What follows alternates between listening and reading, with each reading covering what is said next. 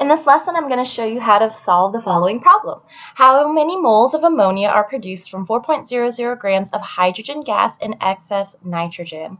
Now, the balanced equation has been provided in this problem, so all you have to do is solve the actual question.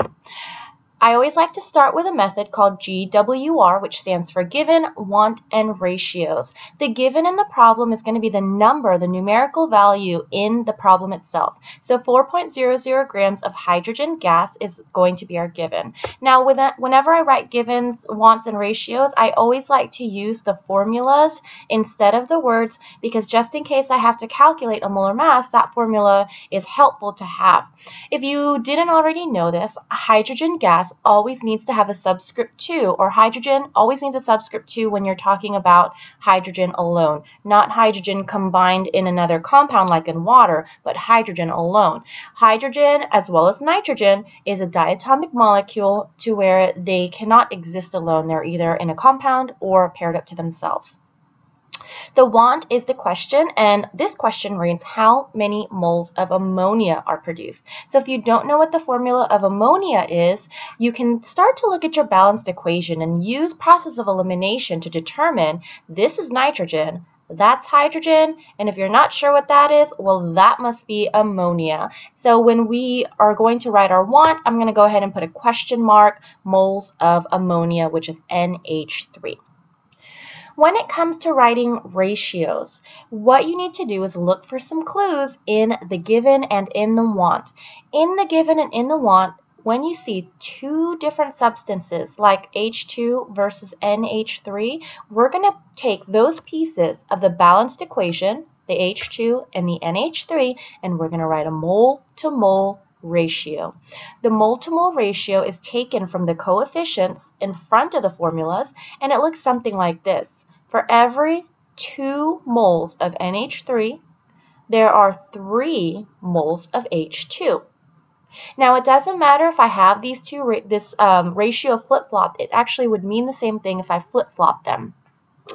Now, as I look for more ratios, I'm going to look for clues in the given and the want. The clues are in the units and in the substance. I already found one clue whenever there are 2 different substances, but your second clue is whenever you see the unit of mass.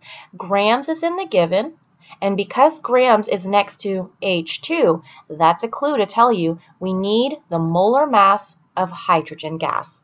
When we calculate a molar mass for hydrogen gas, we want to make sure that we are looking at the mass of hydrogen on the periodic table and multiplying it by 2 because there's a subscript 2 in the formula for hydrogen. But do not multiply it by 3. The coefficient. When we write a molar mass, the molar mass is always of 1 mole of the formula, 1 mole of the formula present. So 1.008 times 2 comes out to 2.016 grams of hydrogen. I do not see the unit of grams next to NH3, so we don't need a molar mass for NH3. I also do not see the terms atoms, molecules, or formula units, so we don't need Avogadro's number either. I'm going to continue this problem on the next slide, where we start with our given over 1 with the problem. Now, the given has a unit and a substance, and it's going to guide us through the rest of our problem. So we're going to take that grams of H2, and we're going to look for another mass unit, grams of H2 in the ratios, and we're going to put this value diagonal from the given. We want the units to cancel out diagonally, so that's why I'm putting the 2.016 grams on the bottom. I'm going to put the 1 mole of H2 in the top now because this completes the ratio, and I can check this ratio off because I don't want to accidentally use it again. I can continue on with the problem, and I want to make sure that moles of H2 cancel out with moles of H2, and I'm going to take this 3 moles of H2 and put it diagonal, and the rest of the ratio is going to go on top, 2 moles of NH3. Check that off because I've now used both ratios. Now, if I just want to check and make sure I have all the numbers in the right places, I always like to look at the units and the substance and cancel them out diagonally. Look at the units and the substance and cancel them out diagonally, leaving me with moles of NH3. And now I can type it into my calculator.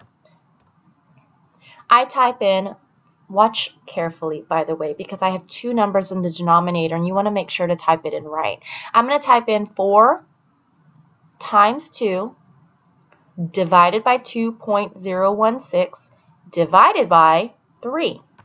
And I get 1.32 moles. Now I'm hitting the division sign 2 times, which is kind of unconventional, but if I said divided by 2.016 times 3, which is what a lot of people do, you're telling your calculator to multiply everything by 3. So you can solve that by hitting the division sign for each denominator, or you can even put your denominator in parentheses and say 4 times 2 divided by, open parentheses, 2.016 times 3, close your parentheses. That's another way you can get around a calculation error.